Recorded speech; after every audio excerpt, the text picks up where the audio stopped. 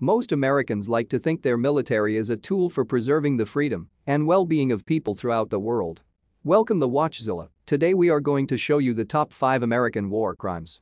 Generations of American soldiers have indeed performed noble and heroic feats in defense of these values. However, since the earliest days of the nation, encounters with the U.S. military have often meant death and destruction, as opposed to freedom and justice. From the American Revolution to the War on Terror, soldiers from every generation have taken part in atrocities of one form or another. If there is any hope for preventing American war crimes in the future, the past transgressions of the U.S. military must be acknowledged and, when possible, the perpetrators brought to justice. Number 5. Azizabad Airstrike, Afghanistan. On August 22, 2008, Afghan civilians who had gathered in a small village for the memorial ceremony of a militia leader were killed by airstrike by US and Afghan soldiers who were on an operation in the area to pursue Taliban commander Mullah Siddiq. The airstrike's estimated casualties varied widely between 30 and 90, according to conflicting accounts from American troops, air workers, local villagers, and a report made by the Afghanistan government. The Pentagon described the attack as a legitimate strike against the Taliban and questioned the casualty estimates given by the government of Afghanistan and reported by the media. The U.S. military originally denied that any civilian casualties had occurred, but later acknowledged after the release of a cell phone video that some civilians may have been killed and announced it would investigate the incident. In 2009, Mohammed Nader, a villager from Azizabad, was sentenced to death for giving incorrect information to soldiers about Siddiq's location. Number 4. Abu Ghraib, Iraq. Much like Afghanistan, America's occupation of Iraq was witness to many atrocities by American forces. The most famous, if not deadly, of these crimes was the treatment of prisoners at Abu Ghraib. From October to December of 2003, U.S. soldier with little experience running a prison carried out shockingly sadistic acts on those they were meant to be guarding. Many detainees were humiliated, tortured, raped, sodomized, and some even killed at the hands of guards. One military report, not meant for public release, outlined some of the forms of torture practiced by the troops: breaking chemical lights and pouring the phosphoric liquid on detainees, beating detainees with a broom handle and a chair, sodomizing a detainee with a chemical light and perhaps a broomstick. Detainees were forced to perform sexual acts on each other and were strung up in embarrassing and painful positions for hours or days. There are also numerous allegations of detainees being beaten to death by U.S. soldiers and private contractors. Although there was similar activity occurring in other Iraqi and Afghani prisons, the abuses at Abu Ghraib exploded into scandal, largely because of photographic evidence of the torture. These pictures of abuse were widely published, and publications like The New Yorker and 60 Minutes did detailed exposes. As a result of the scandal, 11 soldiers were sentenced to prison terms, but many of the soldiers and private contractors allegedly involved in the abuses have never faced trial. Number 3. Philippine-American War. During the Spanish-American War in 1898, American forces captured the Philippines. Although the Americans viewed themselves as liberators, Filipinos had been struggling against Spanish imperialism for years.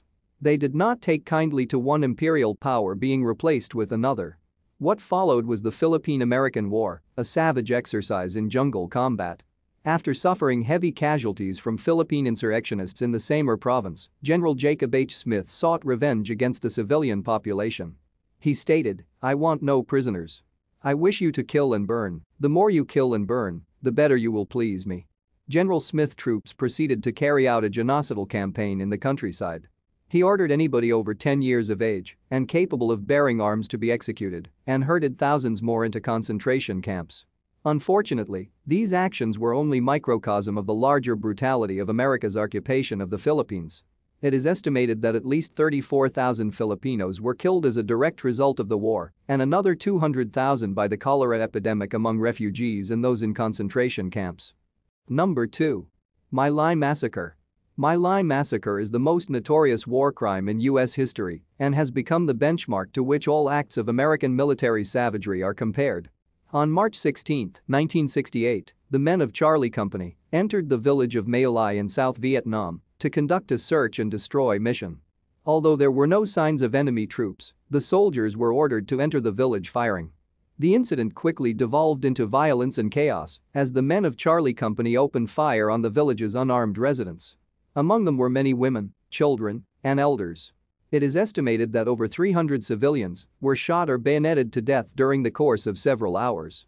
Only one soldier, William Calley Jr., was convicted for participation in the massacre. He served 3.5 years under house arrest. Perhaps even more chilling than the lack of culpability here is how commonplace this behavior was among American troops. As Colonel Orrin Henderson remarked, every unit of brigade size has its my-lie hidden someplace. Before we continue, be sure to subscribe to our channel and ring the bell to get notified about our latest videos. Number 1. No Gun Ri Massacre.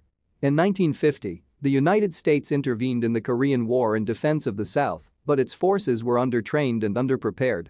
The North's attacks created a severe refugee crisis, and as thousands of Koreans clogged the battlefield as they fled war-torn areas, the U.S. forces panicked. On the same day that the U.S. Army delivered a stop refugee order in July 1950, around 400 South Korean civilians were killed in the town of No Gun Ri by U.S. forces from the 7th Cavalry Regiment. The soldiers argued they thought the refugee could include disguised North Korean soldiers. Many refugees were shot while on or under a stone bridge that ran through the town. Others were attacked with bombs and machine guns fire from U.S. planes. The ordeal lasted for 3 days, according to local survivors and members of the cavalry. There was a lieutenant screaming like a madman, "Fire on everything, kill 'em all," veteran Joe Jackman recalled. "I didn't know if they were soldiers or what. Kids, there was kids out there, it didn't matter what it was, 8 to 80, blind, crippled or crazy, they shot 'em all." The Associated Press broke the news of the massacre in September 1999. It has come to be known as one of the largest single killings of civilians by American forces in the 20th century. Do you agree with our picks? Check out this other recent clip from WatchZilla and be sure to subscribe and ring the bell to be notified about our latest videos.